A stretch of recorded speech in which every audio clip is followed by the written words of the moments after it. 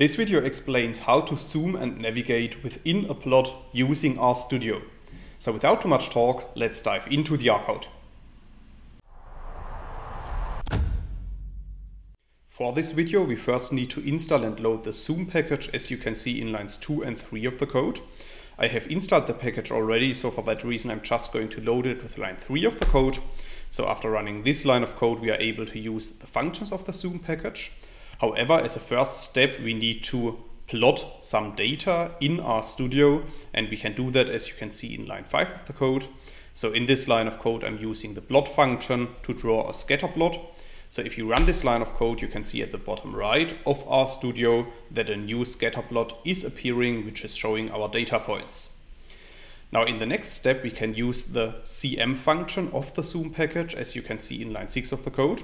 So if you run this line of code, a new window is opened, which is showing our plot in a new plotting window.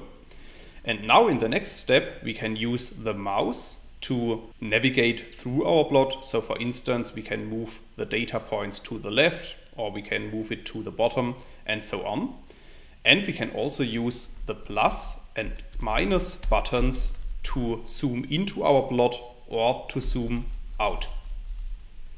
So as you have seen in this tutorial, it's relatively easy to use the cm function of the zoom package to navigate through a plot directly within RStudio.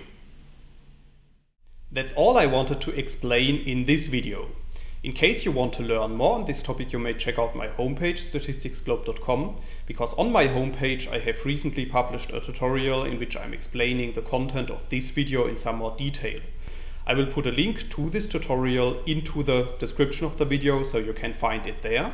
If you have liked this video, or if you have any questions, let me know in the comments section below. I'll try to respond to all comments as soon as I can.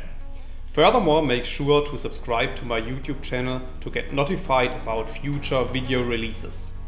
I have already published about 500 videos on this channel, and I'm releasing new videos on a daily basis. Thanks a lot for watching. See you in the next video.